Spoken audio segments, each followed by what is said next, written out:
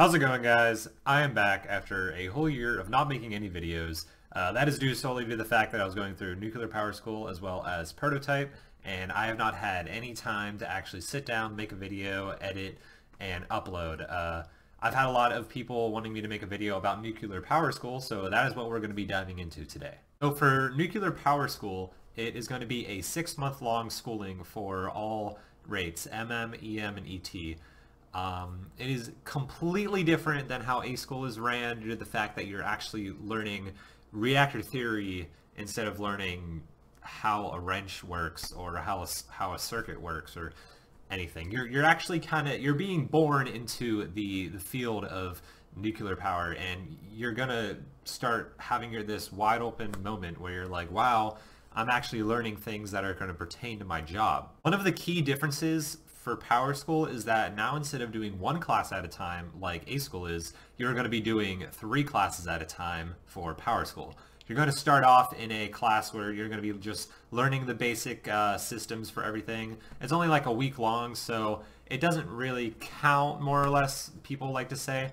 However, it kind of gives you this first introduction. After that, you're going to move on to mathematics, you're going to move on to calculus-based physics, and then you're eventually going to start your heat transfer and fluid flow, where you're going to learn about thermodynamic properties and how they change and how they interact with each other. These 3 baseline courses are going to be taken in tangent with each other, and they aren't necessarily too difficult. However, some people like to start to overthink a bit of things, and they start to confuse themselves. Everything is theory-based, and it's more conceptual understanding than it is memorizing. So if you're really good at understanding concepts and understanding how things work with each other, like if you put 2 things together and how one thing leads to another thing in like this fluent flow, then it's going to be a lot easier than just trying to memorize words on a paper. Next set of classes you're going to be moving into are your reactor principles and your in-rate / cross-rate classes.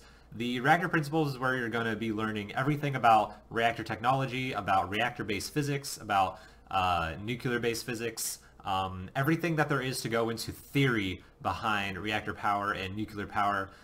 You're going to be learning all of that within this course. This course you're going to be taking throughout approximately 3 to 4 months. It is the longest course that they have there, aside from the in-rate and cross-rate courses, and it's where you're going to learn all of your baseline knowledge for how all of this works together. The cross-rate and in-rate portion of power school is when you're going to be learning cross-rate, which is going to be anything that is outside of your rate, as well as in-rate, which is going to be more hardship on what you've learned previously in A school, but now applied to nuclear theory.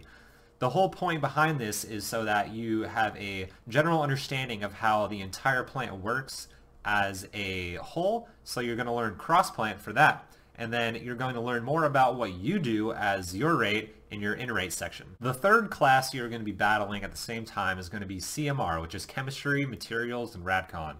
The whole purpose of this is so that you have an in-depth understanding of nuclear-based chemistry, as well as how different interactions occur within the plant to maintain it healthy. The materials portion is where you're going to learn in-depth science revolving around metals as well as metallurgy.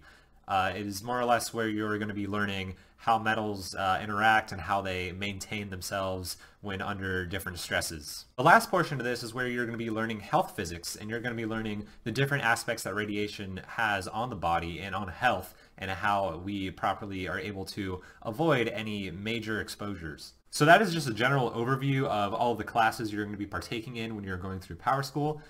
When you're putting in your study hours, it's going to be much different than how it was in A school. You don't really have a daily requirement, however, you're still going to have your weekly requirement.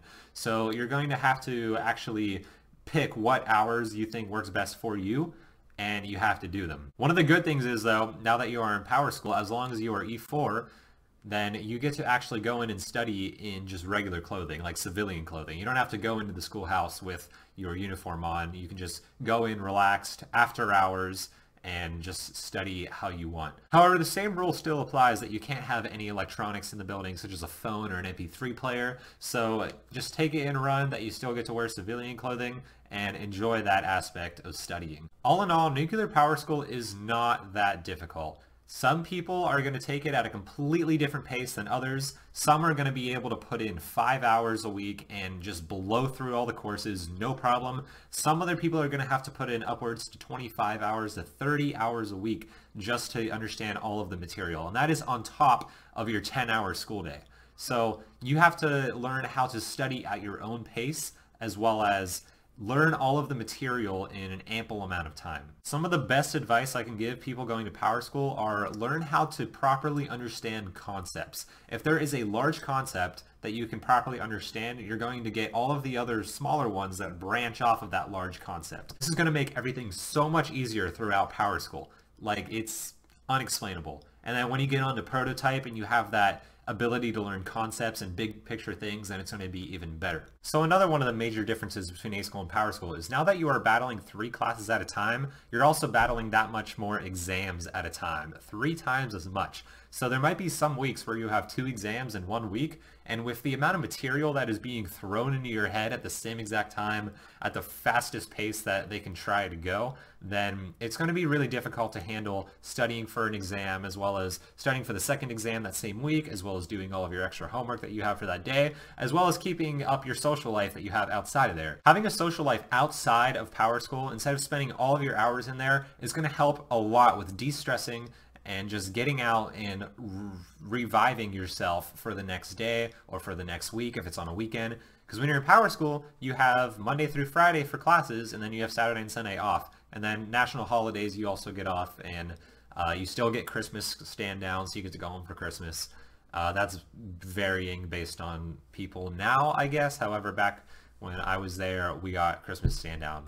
I think that's all I got for this video. If you have any questions regarding Power School, then please leave them down in the comments below. I'm going to help on making another video shortly on prototype, which is the 3rd step in the entire nuclear pipeline before you actually get sent to the fleet.